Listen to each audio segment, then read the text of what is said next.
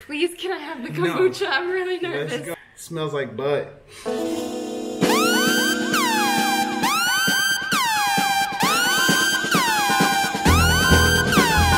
Durian is considered the most foul-smelling fruit in the world, and its smell has been compared to raw sewage or rotting flesh, even smelly gym socks.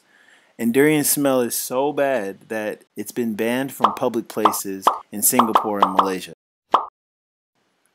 Just to give a bit more context of how bad this fruit smells, just last year, an entire post office in Germany was evacuated from one package of durian. So durian is native to Borneo and other islands in Malaysia, but it's just really popular throughout Southeast Asia in general. So we've been seeing a lot of durian throughout our travels in the fruit form, as candies, ice cream, crackers, lots of different ways. It's been told to us that you either have a taste for it or you absolutely hate it.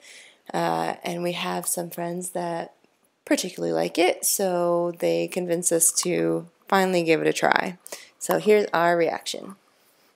Okay, durian for the first time.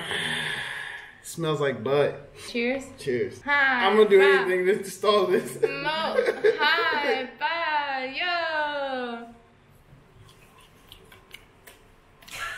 Wait, babe, come here. Let me see your reaction.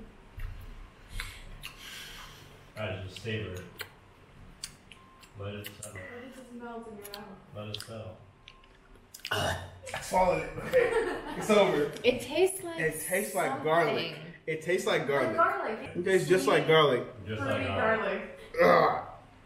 It makes my dog. Like what does it taste like to you, Becca? It's got like subtle garlic sweetness. Custard. Mm-hmm. Yeah. Yeah. No. Exactly. Fair enough. It was the worst. Yep. It was awful.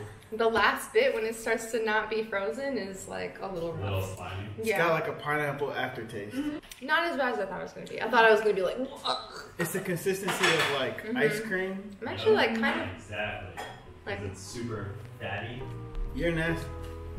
You're nasty. Once you have it, a few bites. No, I didn't have a few. I literally had it in my mouth and it tasted like garlic. Sweet. It was like a subtle